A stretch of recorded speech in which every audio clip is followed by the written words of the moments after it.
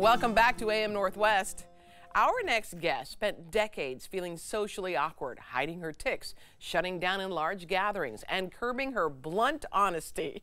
It wasn't until she was in her 30s that she finally discovered why she felt so different. She was autistic. Here to share some of her story, we welcome the author of A Little Less Broken, Marian Schembari. Good to have you with us. I'm so happy to be here. Thank you. At 34, yeah, you had an epiphany. I did. Tell me about that. I did. And it's weird because I'd actually spent a couple years before the big epiphany being kind of drawn to autistic content. Like I was obsessed with Hannah Gadsby, and I'd read books by autistic people, and I babysat autistic kids. But then one day I was sitting at my kitchen table, I was 34, and I was on Instagram just scrolling, and a friend of mine, Delia, just posted a little video saying, my son was diagnosed autistic, and it made me realize that I'm autistic, and I just got my diagnosis. It's not like a mind-blowing thing that she said, but something clicked in me in that moment where suddenly, like, it's like that gif where like people are doing complicated math in their heads. It's like that, and suddenly like all the pieces and all the autism content that I'd been reading and watching over the years just kind of converged into this like bowling ball that just hit me in the face, and suddenly I was like, oh, wow, I'm autistic. Yeah. And then a month later I was seeing a doctor and getting a diagnosis, and it just all happened very fast. But it was just that video that for whatever reason made me realize that all the ways that I'd thought that I was broken for my whole life just all kind of converged. What made you feel broken? Well, it's such a hard word. Maybe I shouldn't have used it, but the big one, the most visible one, are what I thought were tics, right? So, you know, blinking my eyes a lot, rolling my neck, flaring my nostrils, locking my knees. I have a million of them. And they've kind of come and gone throughout my life. And that's like a very visible indicator that like this person is different from other people. Sure. But there were also things like I couldn't seem to shut my mouth ever. Like I would just talk and talk and talk about things that I cared about. I was super honest, and I didn't have a lot of friends, and they would tell me. Sounds like me, but okay. You know, yes, exactly. I It's got not what you're that these saying. are bad things. I think it's just like when it all converges and you have all these ways where you feel like you're just not like other people. Right. Like I couldn't, like in college, all my friends could go out to a bar or go to a frat party, and I would completely shut down. It was too much. It was too much just sensory stimulation, and I would just like close off like a robot, and I would run outside crying, or I'd have to leave, and I just felt like, why are all my peers able to do these fun things and I am, you know, crying off in the corner? Right. You talk at one point, you went to meet somebody you were dating at a, I think, was it an English pub? Yeah. And once you got in there, you just couldn't handle it. Yeah. And you realized there's something going on here. Yeah, that's exactly what happened. And I tried really hard for about 30 minutes at that pub, trying to have conversations with his friends, and they would ask me questions and I wouldn't ask them questions. It's like I didn't understand the rules of how to have a conversation. Oh, interesting. For some reason, like this is easier than like a social interaction at a bar, because there's rules, right? You ask me questions and then I answer. Sure.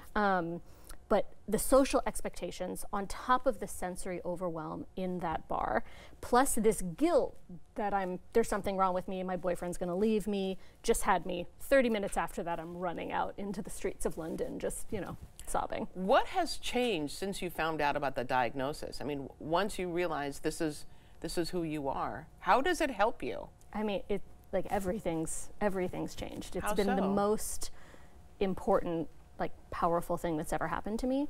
The big one are the relationships between myself and my daughter, and myself and my husband. I used to be just a really kind of, I don't want to use the word violent, that's really intense, but I would get so overstimulated because I didn't understand that I was being overstimulated that I'd kind of lose it, right? Kids make a lot of noise. So my daughter would be making a ton of noise and she'd be crying or laughing or touching me or whatever. And I would just like scream at her. At one point, I threw a plate across the room. I mean, there were more than that one time where I've thrown and broken dishes. When I realized that I was autistic, I suddenly understood, oh, these are not things that I can change. I am never going to be the type of parent that can go to like a loud story time at the library. Like that's not an option for me, so I'm just not going to try anymore. Sure. And suddenly all that like anger and agitation was just gone.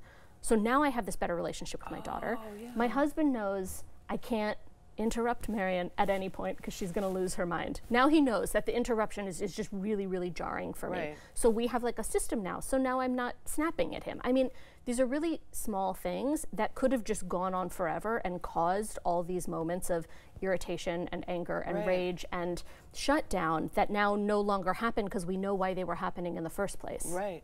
You also do better when it comes to work. You do better working from home. Yeah. Because you're not dealing with all of that social interaction with other people at the workplace. Yeah, right? I mean, that work was a huge one for me where I was very frequently having meltdowns after a couple hours of being in these enormous open plan offices where there's a lot of noise, there's a lot of like hidden social dynamics and office politics that I could not navigate.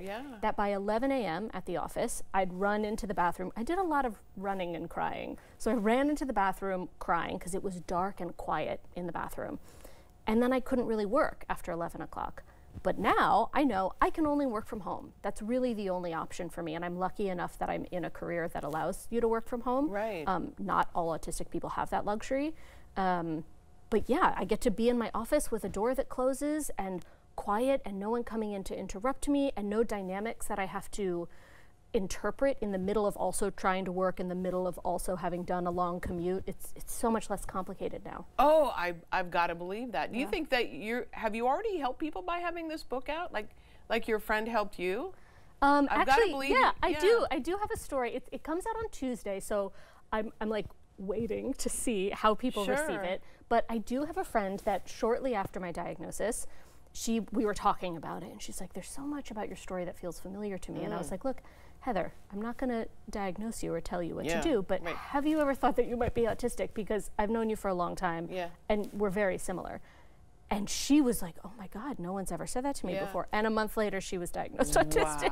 And then her son was diagnosed after her. So I absolutely know that because our understanding of autism is so limited and so specific to like the mainstream, Dustin Hoffman counting toothpicks as they fall to the ground in Rain Man, that because we don't see women who look like me who are autistic that often or publicly, we just don't know what it can look like. And for me to see my friend Delia looking the way she does, acting the way she does, allowed me to see a piece of myself represented. And I hope that this book does the same. I know it's 1 in 36 people are diagnosed with autism.